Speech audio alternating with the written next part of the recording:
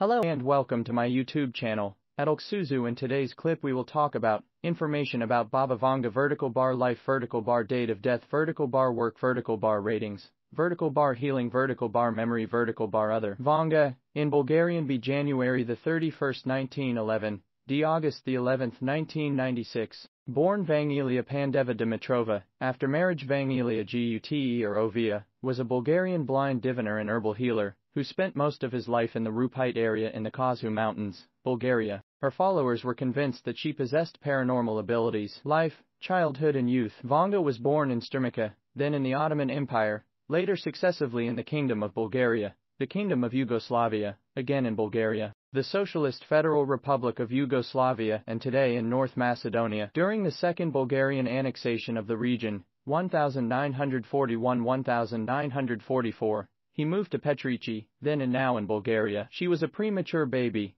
who had many health problems. In accordance with local tradition, the child was not given a name until it was deemed fit to survive. When the baby cried out for the first time, a midwife went out into the street and asked a stranger for a name. The foreigner proposed the name Andromache, but it was rejected as too Greek, so the second proposal of the foreigner, Vangelis, Greek, Beta Alpha Gamma Gamma Epsilon Lambda Alpha, short for Epsilon Upsilon Alpha Gamma Gamma Epsilon Lambda Alpha, herald of good news, formed from the words Epsilon Upsilon, with the meaning of good, and Gamma Gamma Epsilon Lambda Omicron meaning messenger, was accepted because, although still a Greek name, it was popular in the region. The house from Petrici. As a child, Vangelia was an ordinary girl. Her father was drafted into the Bulgarian army during the First World War, and her mother died when Vanga was quite young, which made the girl dependent on neighbors for a long time. Vanga was intelligent, with blue eyes and blonde hair. Her inclinations began to emerge when she was playing healer, a game she loved. She would prescribe some herbs to her friends, who claimed to be sick. Her father,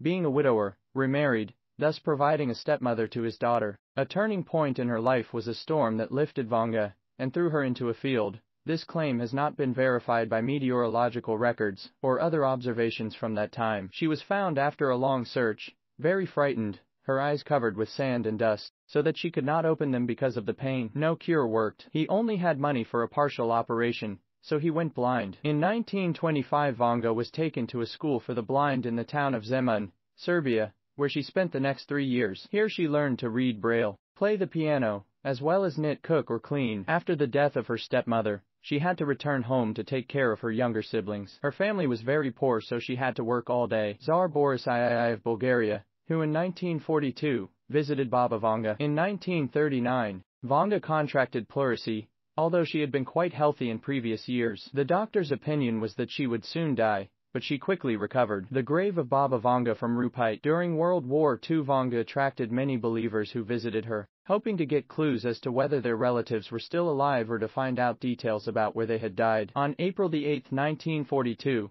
Tsar Boris II of Bulgaria visited her. Maturity. On May 10, 1942, Vanga married Dimitar Gustarov, a man from a village near Petrici, who came to ask her about his brother's killers, but she had to promise him that he would not seek revenge. Shortly before the marriage, Dimitar and Vanga moved to Petrici, where she quickly became well known. Dimitar was later drafted into the Bulgarian army as Bulgaria annexed northern Greece. He fell ill again in 1947, fell into alcoholism and finally died in April 1962. The death. Vanga died on August 11, 1996. Her funeral drew large crowds, including many dignitaries. Her house in Petrici was turned into a museum, which opened its doors on May 5, 2008. The work. Vanga was illiterate or semi-illiterate. She has not written any book. Her speech was difficult to understand and she spoke a heavy dialect. Recent TV recordings use subtitles for the Bulgarian audience. What she said or may have said is information captured by members of the recording crews. Later, numerous esoteric books about her life and predictions were written. Vanga claimed that her extraordinary abilities had something to do with the presence of invisible creatures, but she could not clearly explain their origin. According to her, Evrion's life was standing in front of her. It was like a movie for her, from birth to death, but the change of what was written a generation was from beyond her power. According to her own words, some followers say it predicted the beginning of the breakup of the Soviet Union, the Chernobyl disaster, Boris Yeltsin's election victory, the date of Stalin's death, the sinking of the Russian submarine Kursk, the 9/11 attacks, and Veselin Topolov's victory in the World Chess Tournament. However, Their relatives contradict these claims. Ratings. Georgy Lozanov, director of the Institute of Sextology and Paraphysicology in Sofia, who evaluated Vanga's predictions, found her predictive abilities to be about 80% accurate and strong in finding lost relatives and friends. The Institute of Sextology and Parapsychology, where about 30 people work, is funded by the Bulgarian government. Lozanov described more than 7,000 cases of correct predictions belonging to Vanga. Prof.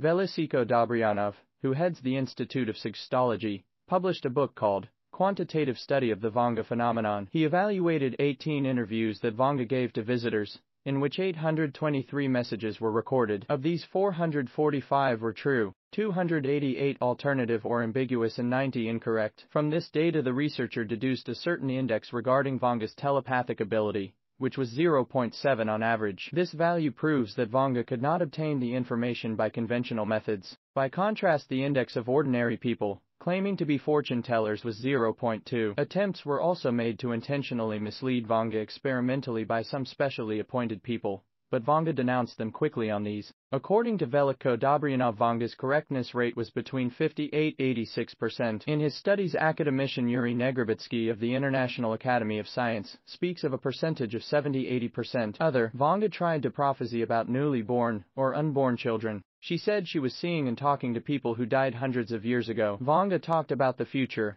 although she did not like to do so. According to his words, in 200 years, man will make contact with brothers from other worlds. She said that many aliens have been living on Earth for years. They came from the planet, which in their language is called Vamfim, and is the third planet from Earth. According to the Russian website Pravda.ru, Vanga predicted that a third world war would begin in the year 2010. Critical. The official website of the Bulgarian Orthodox Church announced that Vissarion, a monk from a men's community on Mount Athos, Greece, will release a book exposing the pseudo-idols Vanga and Donov. The book wants to highlight the distinction between the occult and genuine Christianity. Vanga is an unhappy woman, tortured by the forces of darkness, believes the monk Vissarion. The Bible contains provisions regarding the death penalty for those who call up the spirits of the dead.